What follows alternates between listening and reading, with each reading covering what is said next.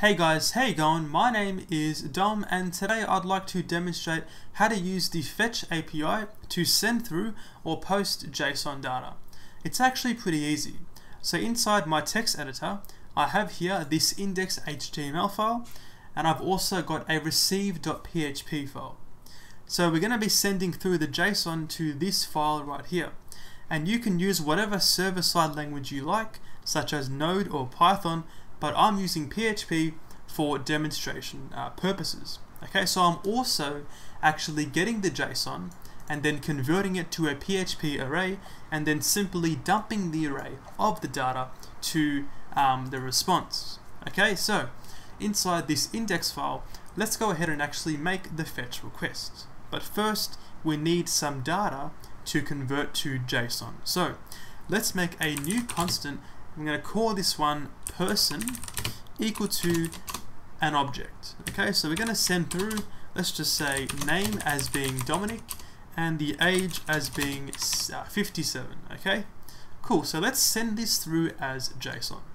Alright, so down here, we're going to make a new fetch request and we're going to pass in here as the URL receive.php, so that file right there. Okay, as the second argument to this function, we're going to pass through a bunch of options. We're going to say the method is going to be a post request, okay, and the body or the actual data to send through is going to be this right here as JSON. So we're going to use the JSON.stringify method to convert the person to JSON. Alright, cool. When the response comes back, we're going to interpret it as text. So we're going to say return response.text. Once that has been converted, we're going to just simply print out the text to the console. So we can say console.log text. Okay?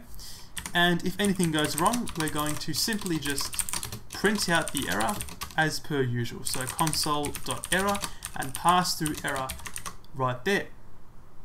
Okay, so the main part of this whole thing is passing through the body as being JSON. I did forget though, we also have to specify the content type.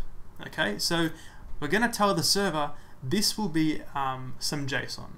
Okay, so we're going to say headers, okay, and pass through here the content type of application/JSON. Okay, so now I can save this and then refresh my browser, and we see here in the console we get the PHP output. Okay, so it worked all fine.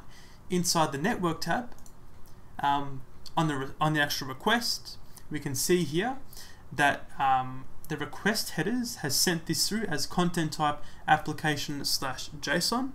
Okay, and as the request body or the request payload, we have the object. Inside the view source, we can see the actual JSON string right there.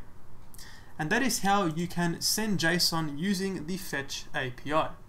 Thanks for watching, and I'll see you later.